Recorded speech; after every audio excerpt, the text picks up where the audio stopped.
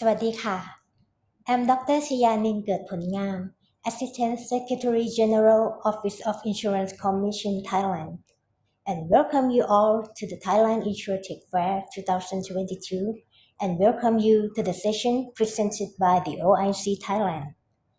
It is undeniable that digital and technology has become a mega trend everywhere. While the OIC and the insurers in Thailand are moving for precision, exploring risks, especially the emerging risks, is also needed to bring into spotlight. The OIC, as well as all regulators around the world, are aware of this new landscape. The topic of IT risk management and cybersecurity into discussion, and in early of September had an opportunity to share the OIC experience in cyber resilience assessment framework or CRAF development in the annual meeting of Asian Forum of Insurance Regulators. The meeting showed much interest in how the OIC implemented international standards on cybersecurity and how we designed CRAF to suit the insurance context in Thailand. I can tell you that you can anticipate seeing the cyber, and therefore I take this opportunity to present you the CRAF development in Thai perspective under the topic of cyber resilience assessment by design, enabling cyber potentials into real actions. In this presentation, I will start with introduction of Thai insurance market, and then I will bring you to the OIC journey of IT risk management and CRAF development. And finally, we will summarize this presentation in view of international leaders. The International Association of Insurance Supervisors, or IAIS, has issued in 2000 regarding the insurance industry. This report contains a description of insurtech innovation, their drivers, and possible impact based on scenario analysis. The basis of the scenario was to degrees to which technology to the insurance landscape. At a more benign level, scenario 1, assuming that maintain the overall customer relationship and leverage technology firms for their own advantage. In this scenario, the insertion of technologies and startups in the value chain will occur, and scenario 2 considers the case where the insurance value chain is increasingly disaggregated, such that insurers may no longer own the customer relationship and instead rely on business relationship with technology firms. And finally, in the worst case scenario 3 considers the possibility that big tech firms leverage their technology and analytical advantage to squeeze out the traditional insurers. This would therefore adversely affect traditional insurers, and they might become a sort of thematic community platform such as the health issues. Now, let's look at how digital technology progressed in Thai insurance industry. In 2021, the OIC conducted research on digital transformation. This study surveyed all stakeholders, including insurers, regulators, and tech companies. And as shown on the slide, the use of digital is currently concentrated on the front office. Distribution is the highest digital implemented, followed by marketing and customer services. But the good news is the insurers have a plan to extend their digitalization to all value chains. As can be seen on the right-hand side, the next couple of years, the direction of investment will extend to claims, payments, and customer services. And if we compare the progress of technology use in Thai industry compared with the IAIS scenario, Thai insurance industry is now with a slight signal of progress to scenario 2. We then must urgently prepare for the change of business model and landscape. And as digital technology has increasingly been dominating financial market, cyber risk therefore attention table. Based on the Global Risk Report 2021 by World Economic Forum, cybersecurity failure is ranked number 9 among the top risks facing the world. The business, government, and household cybersecurity infrastructure will be outstripped by increasingly sophisticated and frequent cybercrime, resulting in economic disruption, financial loss, geopolitical tensions, and/or social instability. I believe that we all admit that cyber resilience is very important. But allow me to summarize the key factors. Why does it become more and more important in these days? First, companies are not judged by whether they were hit by a cyber attack, but by the character of their response. It is impossible to reach complete security in the cyber domain, so the insurer leaders must shift to reinforcing cyber resilience to the utmost. Secondly, cyber attacks on other organizations in the digital supply chain can negatively impact downstream business and their operations. The European Union Agency for Cybersecurity, or ENISA, analyzed the increased risk from cyber attacks on or via the supply chain in its report.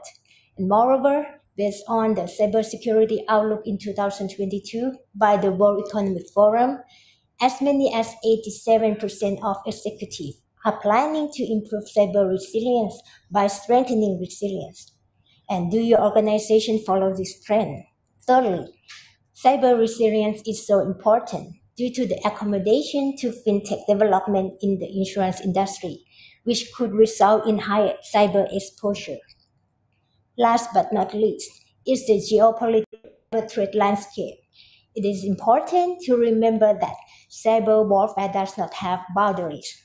Since Russia's invasion of Ukraine began in early 2020, attacks have emerged as part of the offensive.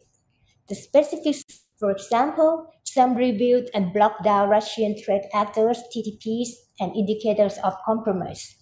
Some uplift their threat intelligence and incident report capabilities. And how your organization are you prepared for this threat?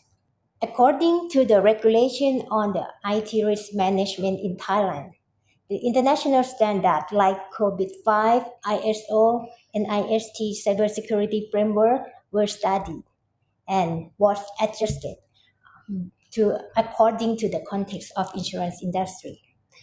This regulation addressed requirements stating three lines of defense structure and formulation of IT risk management policy. IT security shall be compliant with risk according to the confidentiality abilities. The regulation also requires insurers to have IT audit and compliance function, and cybersecurity framework is organized key function of identification, protection, detection, response, and recovery.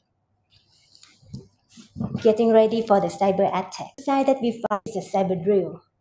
OSC has engaged cybersecurity to help us design the industry. Each insurance company sends a team comprising risk management, legal and compliance, and corporate communications.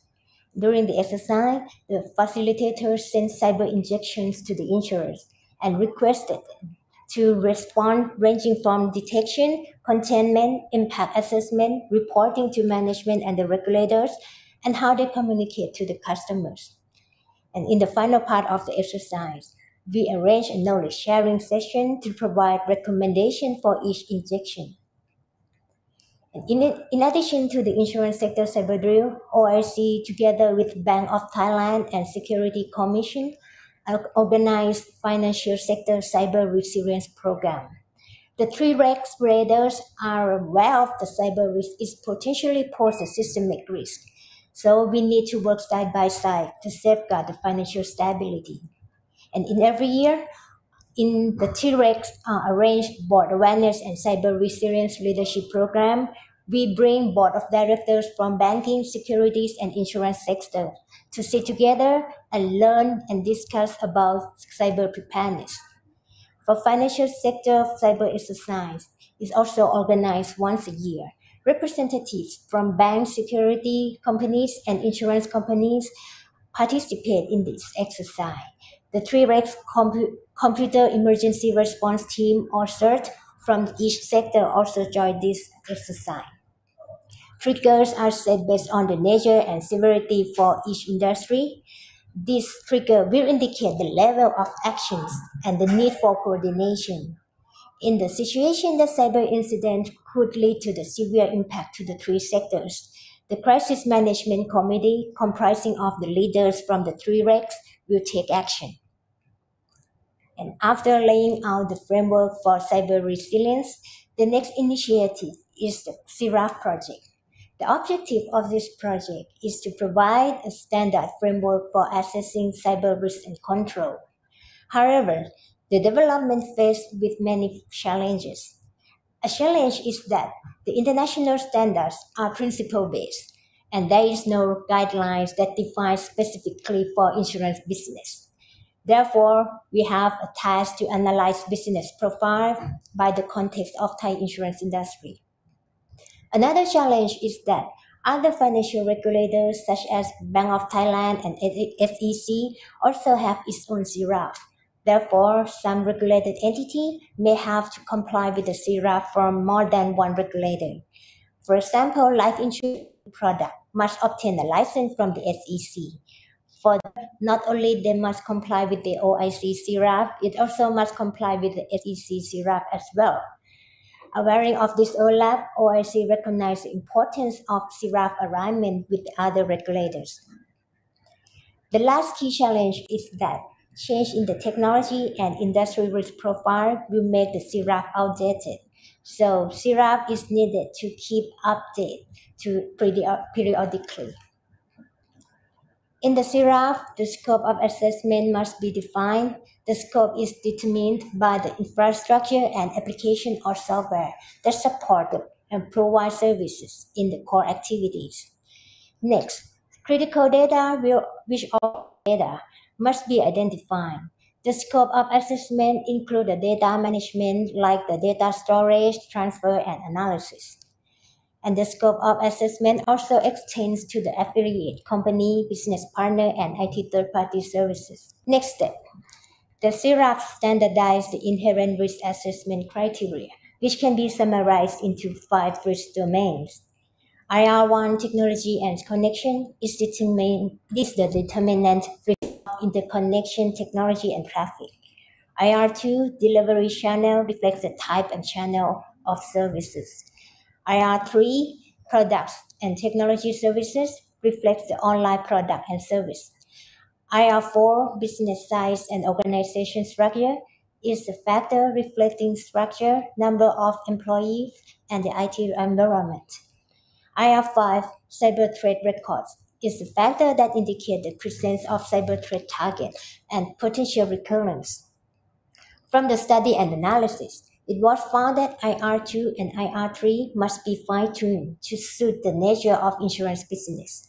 For example, the IR2 and IR3 are adjusted associated with the number of e-policy transactions, number of claim transactions via online, and etc. Following the research, data collection, and making the industry, OIC arrived at the detailed inherent risk assessment for Thai insurance industry. The inherent is designed in 3 levels, which are high, medium, and low. And this slide shows overview of all risk factors and some examples of scoring indicators. IR1, technology and connection. Each factor consists of number indicators such as internet access volume, type of usage, and type of technology. For IR2, delivery channel, it will be assessed by the type of service channels and transaction, especially the online. IR3, product and technology services, such as percentage of volume of online service, number of policies sold online, and etc. And IR4, evaluate the business structure related to assign the following the text. The aggregate be derived of each domain, as shown in the technology and connection and delivery channel are the most weighted at each of 25%. Product and technology service is set at 20% due to the online transaction in Thailand is not that dominant.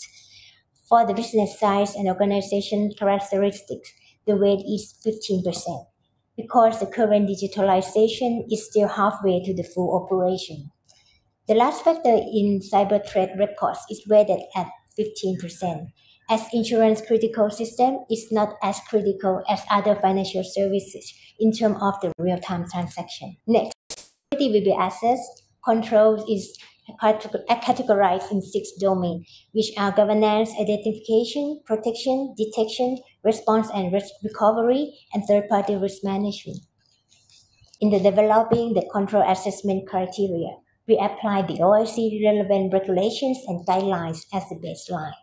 For the control maturity, it will be evaluated in 3 levels. The baseline level is the mostly referred to the controls required by the regulation. The intermediate level is determined by adding higher level of controls. The benchmark refers to some controls from the best practice. For advanced level, the standard mostly refers to additional the best practice. And this slide shows the criteria for level of control maturity assessment. CM1 governance. This control relates to IT and cyber risk governance in conform with the 3 lines of defense. The next 4 domains ranging from CM2 to CM5 are related to cybersecurity control, starting with the identification, which covers scope and control of IT assets, personal data, and cyber risk identification across the critical system. Next, the protection domain relates to the assessment of cyber protection capability, starting from the aspect of human resource, control over cyber exposures, and threat intelligence. For detection and response and recovery, they measure the ability to detect cyber threats and readiness to respond to the cyber incident. The 6th module is the third-party risk management, for example, risk management policy relating to the third-party selection, cyber management plan, and etc. And after the assessment, the result will be plotted in the risk map, shown in green, yellow, and red zone. Only companies in the red zone will be required to have management action. Such company must have a plan, detail of actions, and prioritization of improvement actions. According to this draft of site assessment framework, OIC conduct a pilot test. For the result is demonstrated in this graph. For life insurance, the overall assessment indicates that most of life insurers have inherent risk at low to medium level. However, there are 5 companies showing high level of inherent risk. And when we dig down further into these 5 insurers, it's found that all other irrational is owing to the use of technology and online transaction is prevailing, both in running operation and in providing online transaction services to the client. In terms of control maturity level, most of life in companies shows a satisfying result.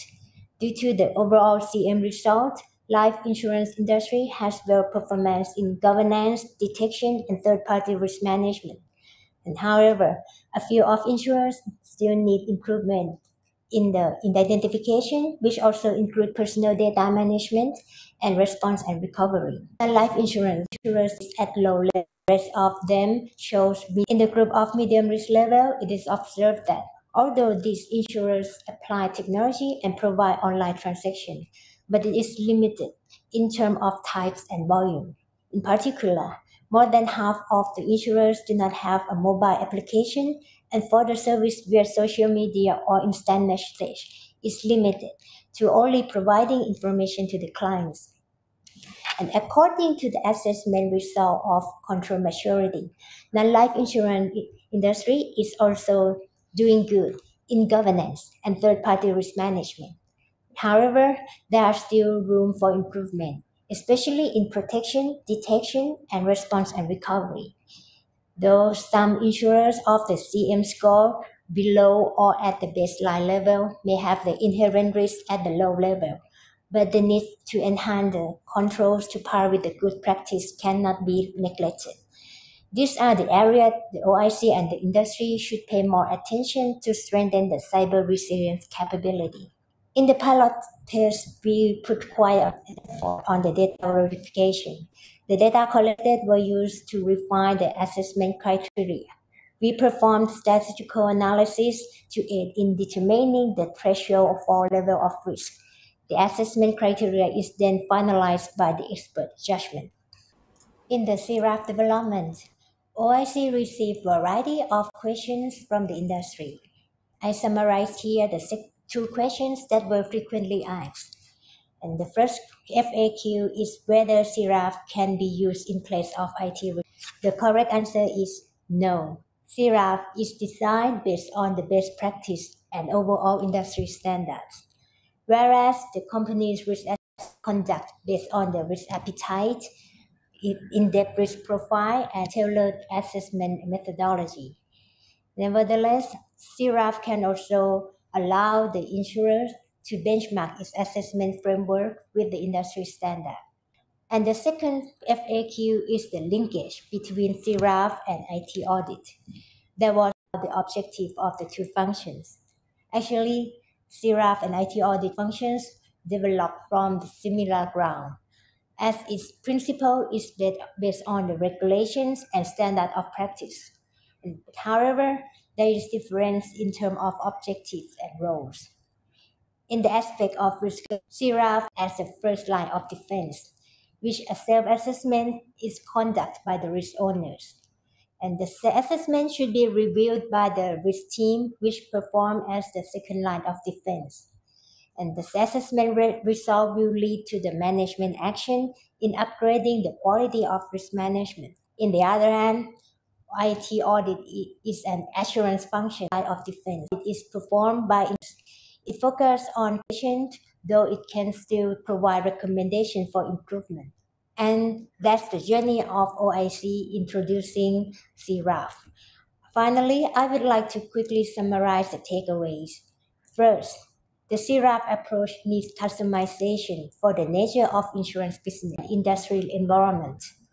Pilot test and data verification is important to attain quality and practicality of the assessment, not only for regulators in designing industry standard, but also to your organization to implement this framework. And communication and discussion with the regulator and experts is key to effective implementation. And shown at the top is the minimum requirement for effective CRAF. The OIC's plan for the next steps is to finalize and implement the CRAF. OIC will continue to build capacity and upgrading cyber resilience.